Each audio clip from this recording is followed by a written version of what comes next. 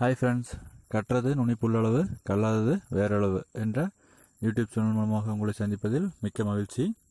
இன்றைக்கி இந்த வீடியோவில் என்ன பார்க்க போகிறோம் அப்படின்னோம்னா, மூடாக்கு தான். மூடாக்குன்னா அன்றைக்கி மரத்துக்கு கோடை காலத்தில் எப்படி இது பண்ணுறது, மூடாக்கு போட்டு நம்ம பாதுகாப்பாக இருக்கிறதுன்னு பார்த்தோம். இன்றைக்கி வந்து செடி, அதாவது நான் கத்திரி செடிக்கு போட்டிருக்கேன். அது எப்படி இருக்குதுன்ட்டு இப்போ பார்க்கலாம். மூடாக்கு அதாவது மல்ச்சிங்னு இங்கிலீஷில் சொல்லுவாங்க.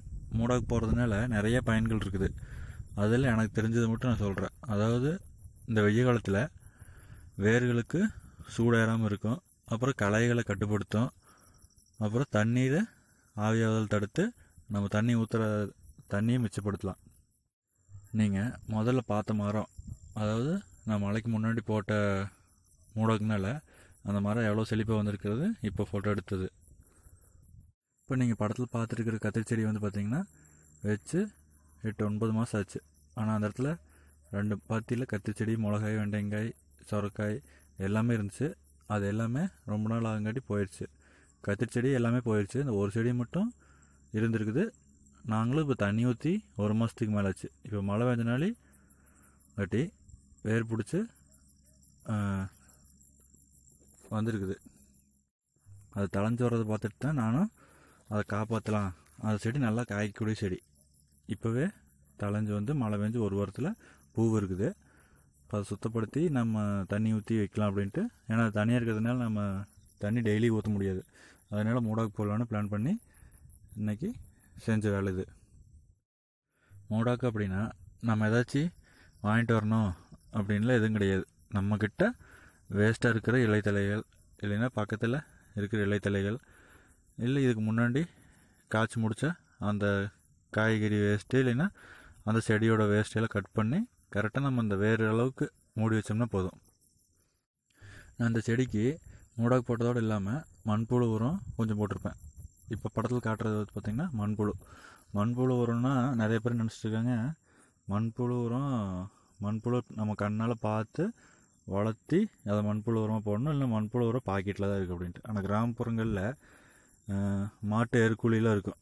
அது பக்கத்தில் ஒரு ஓரத்தில் அதெல்லாம் தள்ளி விட்டுட்டு அடியில் இருக்கிற குப்பையோடு சேர்த்து வலிச்சிங்க அப்படின்னா அதில் கட்டாயம் மண்புழு கண்டிப்பாக இருக்கும். மண்ணை போலன்னு இருக்கும். மண்ணை சாப்பிட்டு மண்புழு உரம்னா அப்படி தான் இருக்கும். மண்புழு வந்து மண்ணை வந்து எவ்வளோ பொலப்பொலப்பாக வச்சுக்குதோ அதனால தான் நம்ம வந்து விவசாயிகளின் நண்பன்னு சொல்கிறோம். மூடாக்கு பற்றி நம்மாழ்வார் ஐயா அவர்கள் பார்த்திங்கன்னா ஒரு கருத்து சொல்லியிருப்பார். அதாவது அடி காட்டுக்கு, நடு மாட்டுக்கு, நுனி வீட்டுக்கு. அதாவது ஒரு நெற்பயிரில் அடி வந்து அது வந்து காட்டுக்கு உரமாகவும், நடுப்பில் வந்து அது வந்து மாட்டுக்கு வைக்கோல் வந்து தீவனமாகவும், நுனி நம்ம உழவர்களுக்கு நமக்கு தீவனமாகவும் பயன்படுத்தணும்னு சொல்லுவார். இந்த மண்ணைத்தான் நான் கத்திரி செடி சுற்றியும் போட்டுட்ருக்கிறேன். ஆனால் இந்த படத்தில் காட்டிக்கிறது வந்து மண்புழு கிடையாது. அது வந்து சும்மா வண்டு புழு கூட சேர்ந்தது.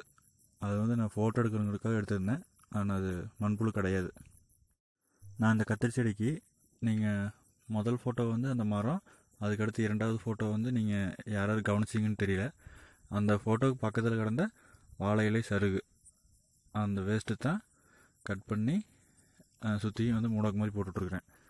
அதாவது நம்ம பக்கத்தில் ரொம்ப சிரமப்படாமல் நமக்கு ரொம்ப ரொம்ப பக்கத்தில் எது கண்ணு தட்டுப்படுதோ அதை எடுத்து மூடாக்கு போட வேண்டியதுதான். இது ஆகும், இது ஆகாது, இது வந்து நம்ம போடக்கூடாதுன்ட்டுலாம் எதுவும் கிடையாது. ஒரு சிலர் வந்து மாடி தோட்டத்துலேயும் செடி இதெல்லாம் வைக்கும்போது அழகாக வைக்கணும், வரிசையாக வைக்கணும்னு சொல்லுவாங்க. அதாவது நமக்கு தண்ணி ஊற்றுறக்கும், செடி பார்த்துக்கிறக்கும், காய் பொறிக்கிறக்கும் அதுக்கெல்லாம் இடைஞ்சல் இருந்தால் போதும், செடின்னு வச்சுட்டா போதும். அதே மாதிரி மாடி முழுசாவோ இல்லை நமக்கு இடம் இருக்குதுங்கிறதுக்காக முழுசாக ஒரே டைமில் விதைச்சி வச்சுட்டு அப்படின்னோம்னா அது முழுசாக ஒரே டைமில் அறுவடைக்கு வந்துடும். அதுக்கு வந்து கொஞ்சம் கொஞ்சமாக விதைகள் போட்டு வளர்த்தணும். இது கீரையாகட்டும் காய்கறியாகட்டும் அந்தந்த சீசனுக்கு கொஞ்சம் கொஞ்சமாக வைக்கணும். இடம் இருக்குதுங்கிறதுக்காக மொத்தமாக ஒரே நாளில் எல்லாம் விதைக்கக்கூடாது. கத்திரி செடி பார்த்திங்கன்னா ரொம்ப நாள் வறட்சி தாங்குங்கிறதுக்கு இன்றைக்கி எனக்கு தெரிஞ்ச உதாரணம். இது வந்து ரொம்ப அதிக தண்ணியெல்லாம் வேண்டியதில்லை. அதாவது தண்ணி இருக்கும்போது இப்படி மூடாக்கு பண்ணிட்டோம்னா நம்ம ரெகுலராக தினம் தண்ணி ஊற்றணுங்கிற அவசியம் இல்லை.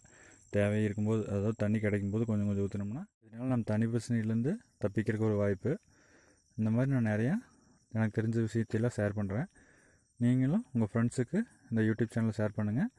சப்ஸ்கிரைப் பண்ணாதவங்க சப்ஸ்கிரைப் பண்ணுங்கள். உங்களுக்கு என்ன டவுட் இருந்துச்சுனாலும் கமெண்ட் பண்ணுங்கள். என்னால் முடிஞ்ச வரைக்கும் கண்டிப்பாக அதுக்கு முடிஞ்ச வரைக்கும் சீக்கிரமாக உங்களுக்கு ரிப்ளை பண்ணுறேன் நான்.